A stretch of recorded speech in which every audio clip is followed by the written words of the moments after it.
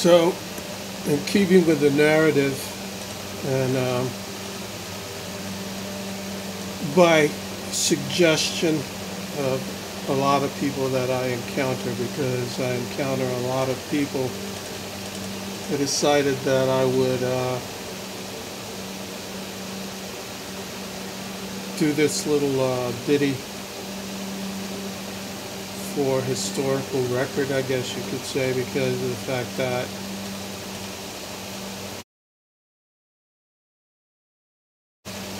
I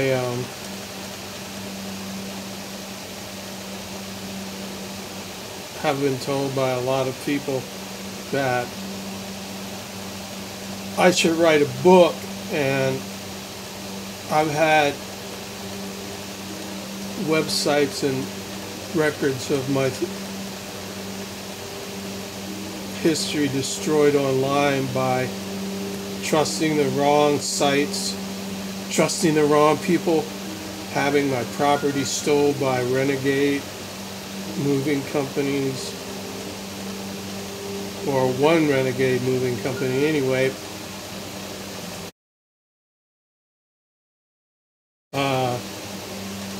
being attacked by a sibling and left in a blizzard, losing my home during the mortgage crisis. Well, actually before the mortgage crisis, because I discovered the fraud in about 2001, 2002, that Citibank, Wells Fargo, all those guys were defrauding the American public of their home property, disenfranchising them out into the street.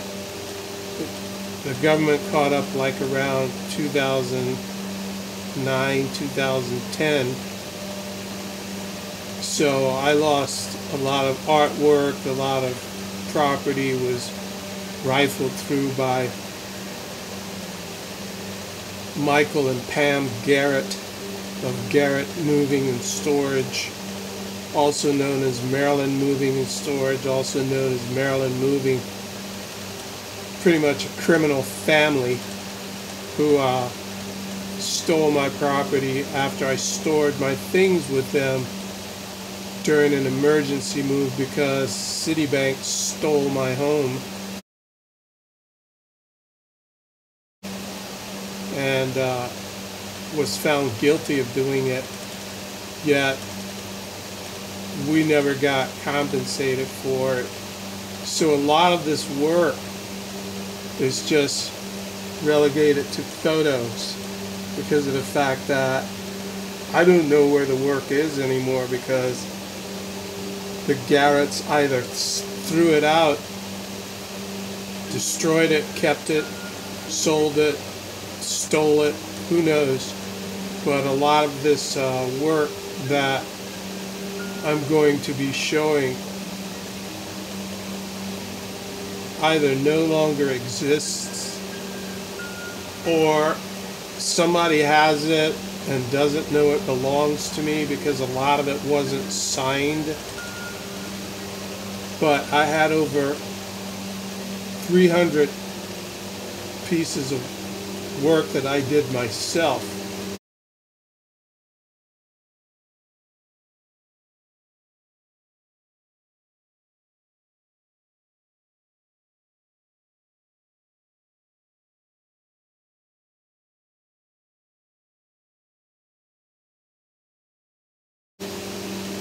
Along with work that I did for storefronts, signs, windows, the interior of stores, stage fronts, you name it. There's artwork of mine out there that I don't even remember, because I suffered a near fatal head blow on the job while working for a production company, and was left to fend for myself when my fiance walked off and left me homeless after living in a place where it took both our incomes to substantiate, after moving her to my apartment, then moving from that apartment into a larger one, by Dreyfus Brothers called Key Towers in Virginia that just leaked like a sieve. And water was flooding into the carpet, and there were big holes in the wall. We were like 25 stories up off the ground. So then we moved into a townhome in Germantown, Maryland, and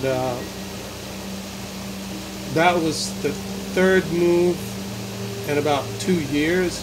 Then I suffered a work-related accident and fell and hit the side of my skull near my temple while removing the equipment from a concert at a hotel where the bus waiters left water all over the floor. So if I sound a little bit off and lethargic, I'm living with permanent partial disability. So a lot of this is off the top of my head, and I don't really have a clear picture of what's going on. This is just done from scant remnants of memory.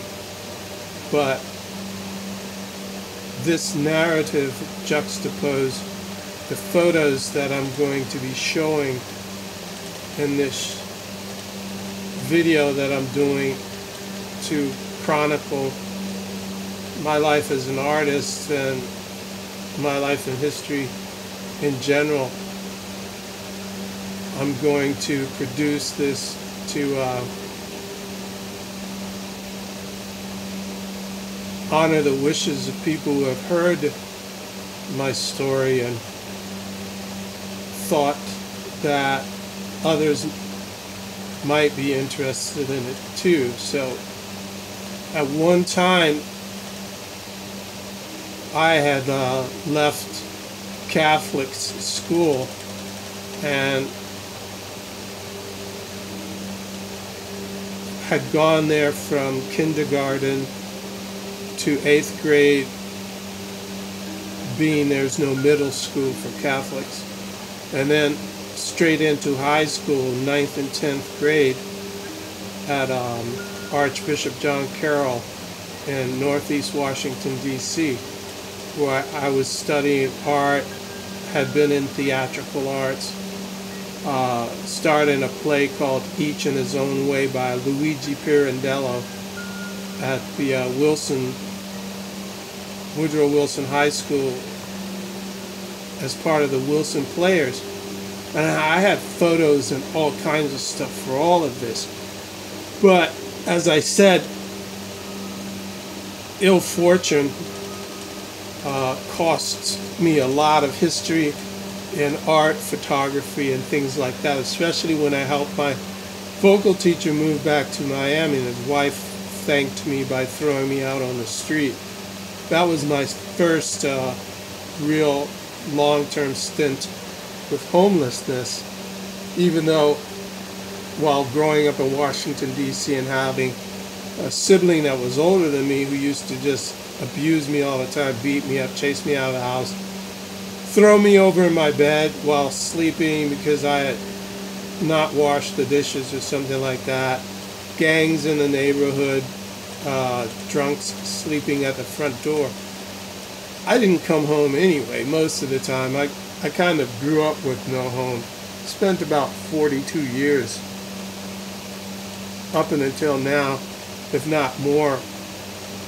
Memory doesn't serve me, but spent about 42 years living in the street, but always worked. I'd worked from 5 years old, finding recycle in the sewers and stuff and chucking my books into some bushes and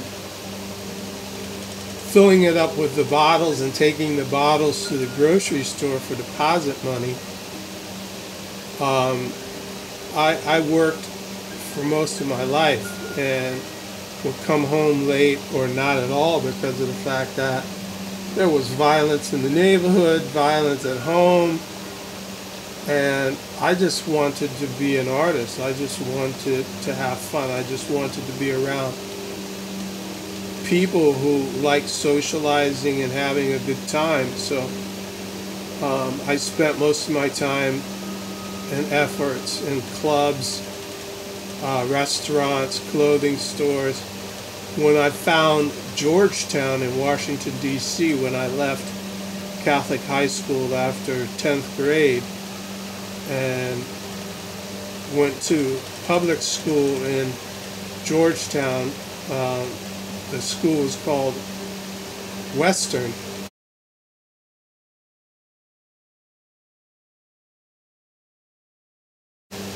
And it was an international school, and a lot of international kids went there, but also a lot of hoodlum kids went there, so it was kind of a mix mash of atom smashing. But I discovered Georgetown and hadn't realized at the moment that I actually was born there. I was born on M Street. So I ended up getting to know a lot of the retailers, because Georgetown was also a very international area.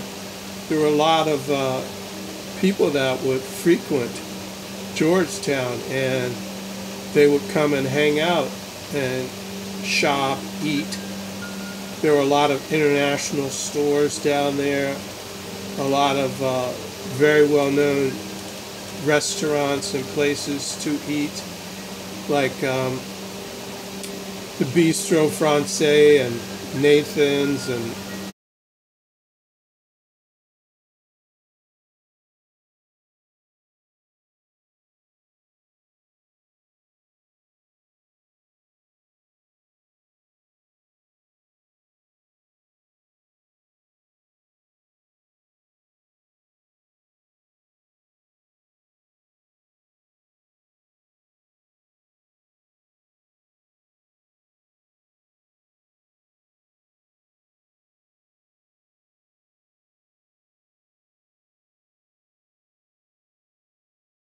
Martin's Tavern, Clyde's, Pisces Club was down there, the Georgetown Club was there, where a lot of the quote-unquote upper echelon went to sequester themselves. I know that at various times presidents ate there.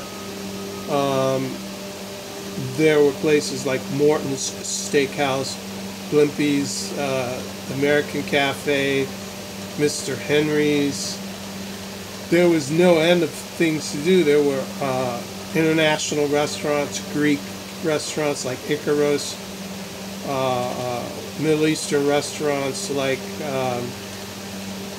Fetouche, and then there were like restaurants from India. The Maharaja Inn was there, which eventually became a chain known as Tandoor Restaurants.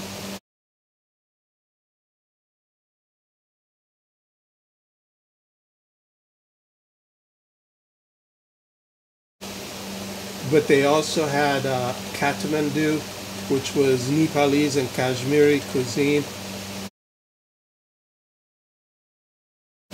And there were Iranian restaurants down there, Marché de Francais, French grocery store, places like Annie Oakley's, which was a sawdust peanut shell on the floor bar, which eventually opened up a place downstairs called Cafe Broadway. I helped design and do a lot of the interiors of a lot of these places. I also did a lot of storefront signs for a lot of these places and windows. And at one time, every 2 or 3 blocks, some of my work was either designating the business itself, the restaurant, or hanging from the wall, or I had assisted in framing some of their larger-than-life posters for like Mistinguett and other artists, Nagels,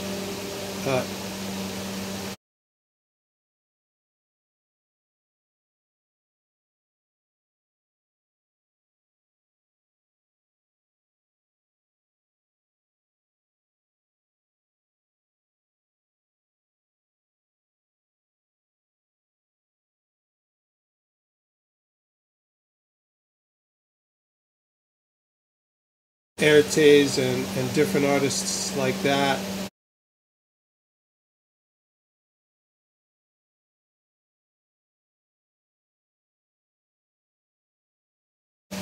And doing their windows. I managed a store called Time and again Art Deco at one time, and worked with a lot of the art dealers and art collectors, and was shopping at places like Abercrombie Fitch and Britches. And so I had quite the wardrobe, so the art was reflected in the way I dressed. I was going to a lot of the galleries that were down there and working with Sassoon salons and Irlo and some of the more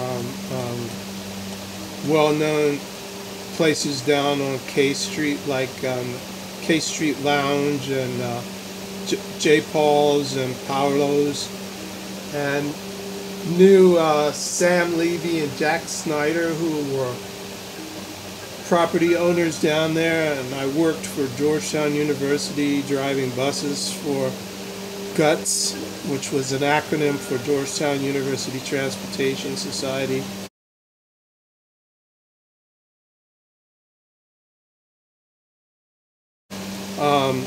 Interacted a lot with Sotheby's Park Barnett, which eventually I think became just Sotheby's. And I don't know, I guess you could say became quite the personality because of the fact that I knew people on every block, restaurateurs, restaurant owners, shop owners, helped do sales signs in different shops, Moda, Alta Moda, Lavin, and a lot of the other stores. They actually had a store called Stephane, which was owned by Jean-Paul, the part owner of Bisrtro Francais.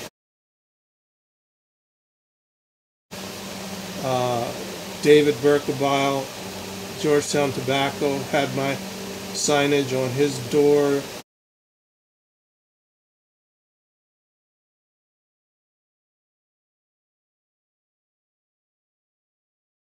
And window, and at any given time I was out in the nightlife, going to different clubs like Tramps and Scandals and the Saloon and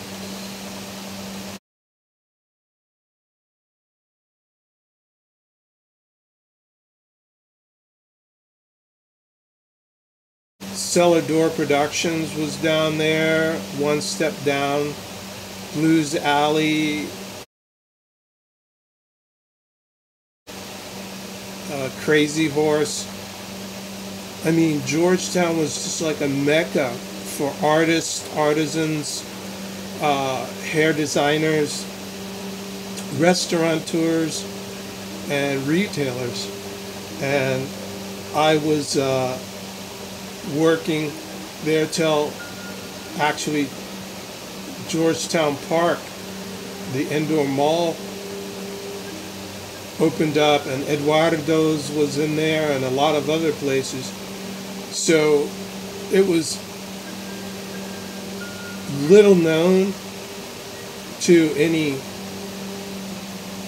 high profile advertisement that I was a very well known artist down there, and that a lot of people had my hand doing their work because of the fact that a lot of the work that I got done was by word of mouth. And I wish I had photographs of a lot of the places down there that I did work for, but I do have a remnant of the work.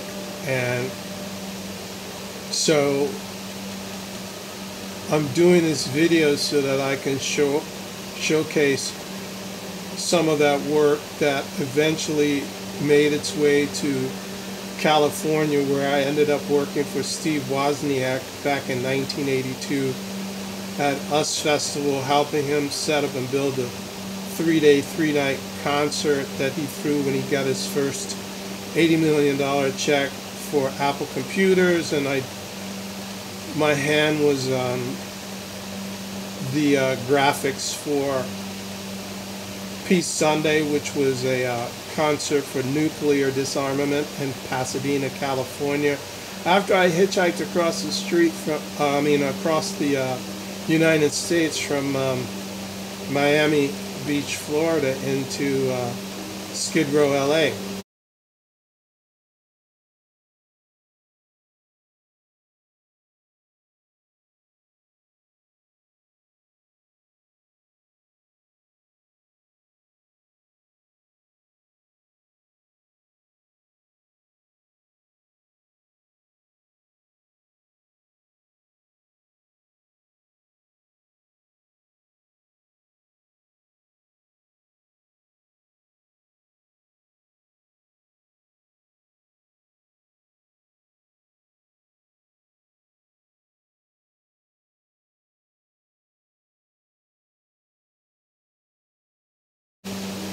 And lived on the streets of LA in the actor's mecca, trying to,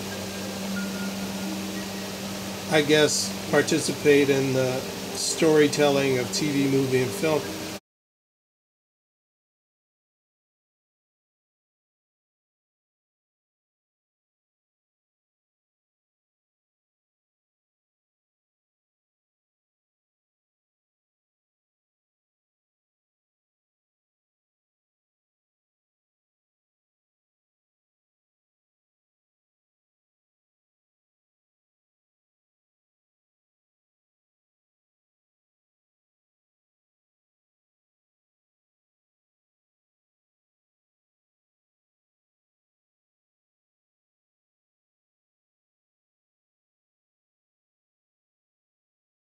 Until I found out what that was like and sort of got exhaled from California. Lucky me, because of the fact that the place turned out to be quite seedy and not really my cup of tea. But while I was there, I worked for Waz, who took good care of us, and I've got videos on that. Peace Sunday, I got to work with a lot of people: Jackson Browne, Joan Baez, Bob Dylan, and Crosby, Stills, Nash and Young had reunited and were doing a show there. Gil Scott-Heron, who I knew from working in DC with a band called Brute back in the day. So Gil used to come and we played basketball out at Maryland University, and so we were acquaintances. And I actually was in a movie called Talk to Me, where I was portrayed in 3 different time zones: the 60s, 70s, and 80s, I believe.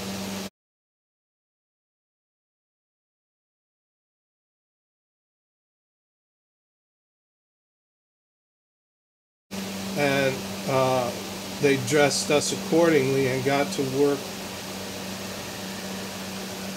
in sort of like a docudrama where the story was about Petey Green, who I actually was acquaintances with also, because I used to visit the radio station where King B and Nighthawk and Petey all broadcast from, which was right over the hill from where I lived, called WOOK and WOL.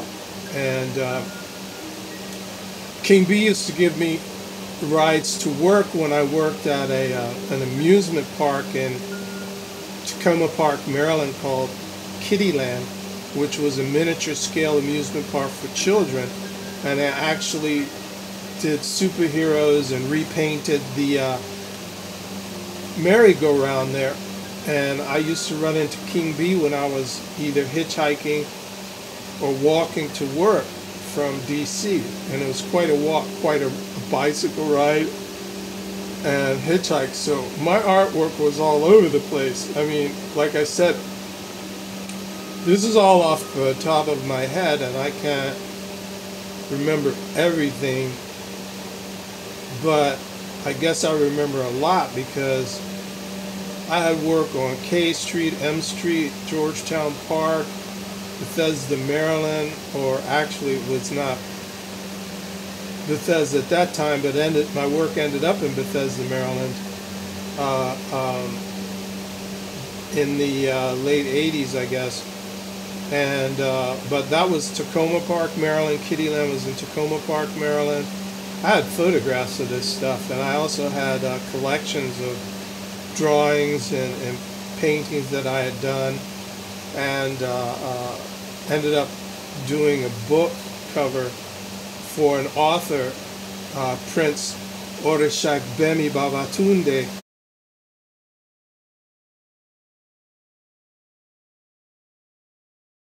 from Nigeria, and the book was called In Front of Lincoln. So I did he commissioned me to do the book cover for him, and I was a member of Art Directors Club of Metropolitan Washington. I used to do their annual contest judgment for all the graphic artists in the continental United States, and then set up the displays in a government building down in DC someplace with my fiance, Sharon Rogers, who passed away in 1995, I believe, if memory serves me. And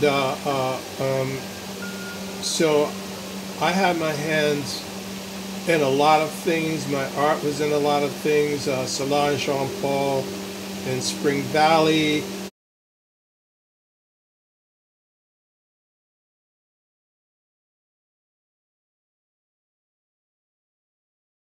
And other venues, but to not make this long and arduous, and to just give a brief history of my life as an artist, even to this day. I mean, I was doing clothing design and fashion shows when I went to school at Georgetown, George Washington, and Howard. I was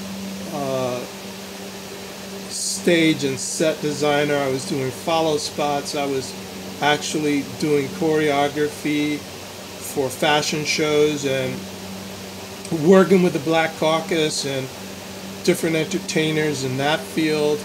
So I spent my life as an artist, and I've got a lot of stories and history. Don't have a large bank account. Got like maybe in two-figure bank account, but that's because I spent most of the time volunteering, helping the parties go on, making the parties go. Designed Church Street Studio that was at 14th and Church Street with Ricky Clay, who was the original creator of that, and brought me along to do the graphics and art inside the studio. And we were upstairs in this huge warehouse type place, and then this theater moved downstairs from us and named themselves the Studio Theater. And I don't know where they got that from, but we were Church Street Studio, and we had a lot of people coming to our club and the parties that we threw, that we started in a townhouse on 15th Street. So then that blossomed into designing a medical center in Baltimore, and I was the art director for that. I did a huge mural of the skyline of Baltimore on the wall. I have photographs of that. I mean, I have photographs of work. My work was all over the place.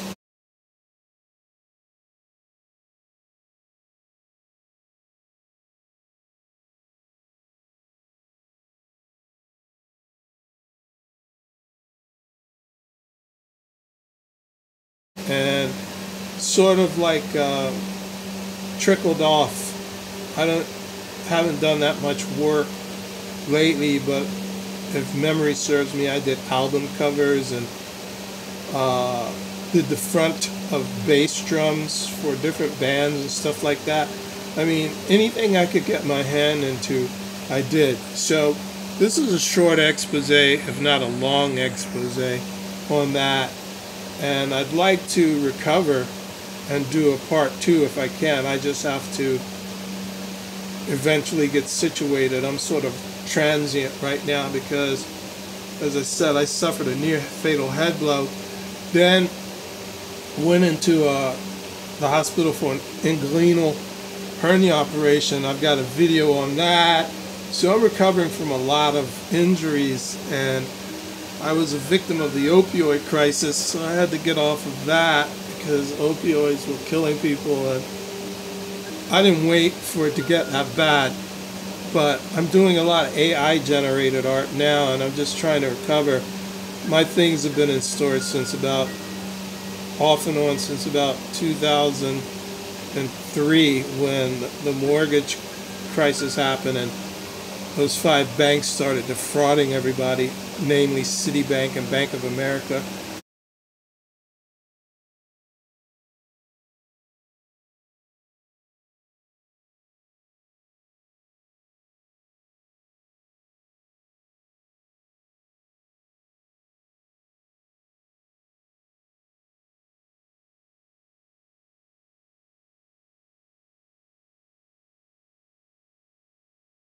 And Wells Fraud Company. But I have a lot of stuff still in storage that if I could just go through, I can do a part 2 and have examples of earlier work that I've done.